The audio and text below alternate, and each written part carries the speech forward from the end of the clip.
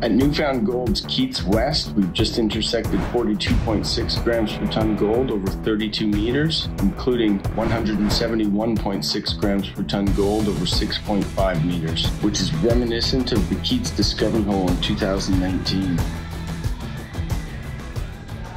We're here at our core logging facility in Gander, Newfoundland. Today what we'd like to look at is a fairly impressive drill hole intercept from a new discovery target that we've located on the west side of the Appleton Fault, called the Keats West Zone. And from this, we're looking at drill hole Nfgc 42.6. And what we're seeing today in this hole is a broad interval of quartz veining, significant amounts of sulfide mineralization, and our teams here have identified well over 1,000 flecks of visible gold within this interval.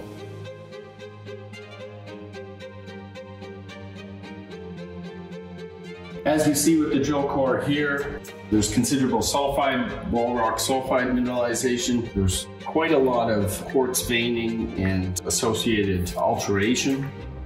The outside of the larger veins within this broader shear structure, we can see a very well developed shear fabric within the deformation corridor that's associated with the Keats West mineralization.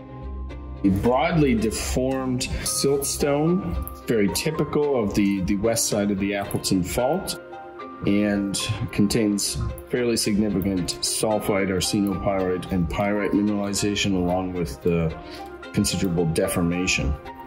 Here at roughly 174 meters down the drill hole, we can see some associated sulfide mineralization, primarily arsenopyrite and boulangerite, but also with it is a large number of very fine-grained gold flakes.